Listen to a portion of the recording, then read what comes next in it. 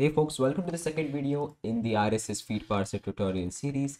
In this video, we'll be getting started with FeedParser. We'll be basically starting out by installing the FeedParser module, followed by passing a news website and understanding basically how the RSS FeedParser works. After doing the basics, we'll be moving on to how to pass a website, where we'll be starting out by understanding the structure of the website, and then we'll be passing the website by, say, getting the titles of the first article on the website. So by the end of this video, you'll have FeedParser installed on your computers, followed by understanding how the FeedParser works and interacting with the website by getting the structure of the website, followed by some details from the website. So basically, before we get into the depth of what FeedParser is and how to get started with it, the first step would be installing FeedParser on your computer.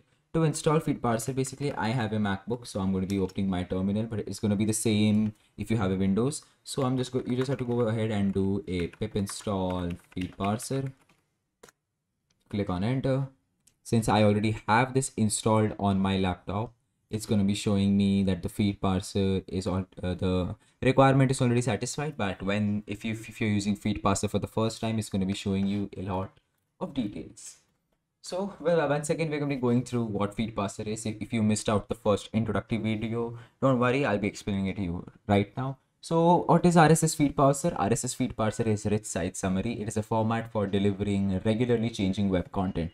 Many news websites, web blogs, and online publishers syndicate the content through the RSS feed wherever it wants. In Python, we take the help of the FeedParser package to read and process these feeds.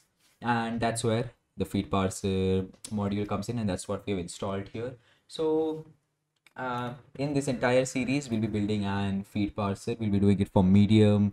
We'll be doing some advanced feed parsing using the datetime module and more. So okay, so I'll be displaying one screenshot here that is going to be the end. This is what you're going to be seeing at the end of this video to just give you a rough idea of what we're going to be doing, right? So let's just get started. So basically, before we build a entire big feed parser, we need to maybe just take baby steps and take simple steps to understand what the feed parser does and how it interacts with the website and gets the data. So we're going to be getting the structure of the website. So I'm just going to close this and I'm going to go here, and the first thing I'm going to be doing is importing the feed parser module, right? So this is the first step. Then I'm going to be declaring the URL that we're going to be using. I'll be leaving this URL. I'll be leaving the GitHub link in the description. You can check that out. So this is the link that we're going to be using. This is a Times of India website that is there. And if I copy this and I open a new Chrome tab, and I paste this here, this is what the website is going to look, right? So this contains all the news articles that are there, right? So this might currently look very overwhelming to you, but we're going to be breaking this down and understanding what it is. Okay, so we're going to move forward, and right, so now I'm going to be going ahead, and the first step whenever you have a website is going to be passing it. So we're going to be creating a new variable called newsfeed, inside which I'm going to be doing feedparser.parse, and inside this I'm going to be passing the URL variable here. Right, so there we have parsed the website here using the feedparser.parse function, and inside that we have passed the URL variable as a parameter. So now that we have passed the website, it's time to get to know the structure of the website. So for that, we're going to be getting the entries. So I'm going to be creating a new variable called entry, and I'm going to be inside this, I'm going to do news feed dot entries, and inside this I'm going to passing 0 as a parameter. So the reason why I'm passing 0 is I just want to get the keys or get the details and the structure of the first blog on the website. I don't want to interact with all of them.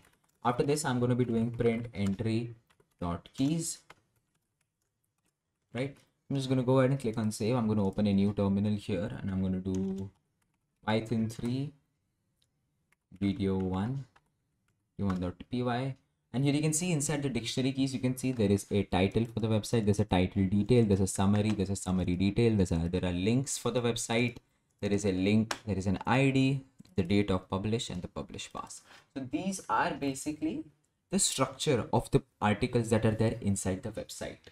So after this, we're gonna move forward, and now that we have understood the structure, it's time to get the title of the posts, right?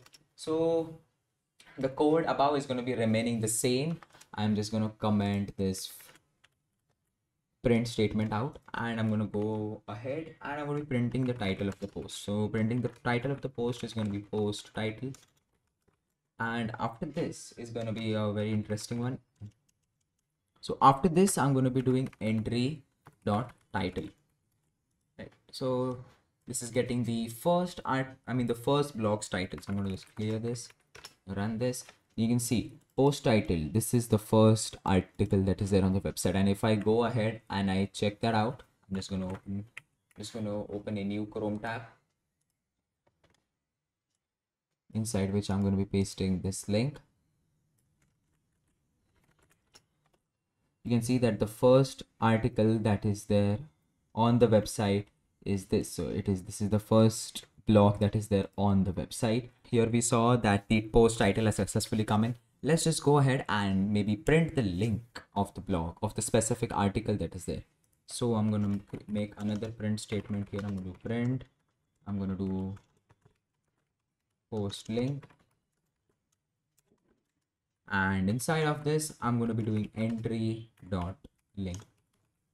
Click on save. Let's clear this, click on enter. Here you can see the link has come in, and if I just copy this link and I open the Chrome tab,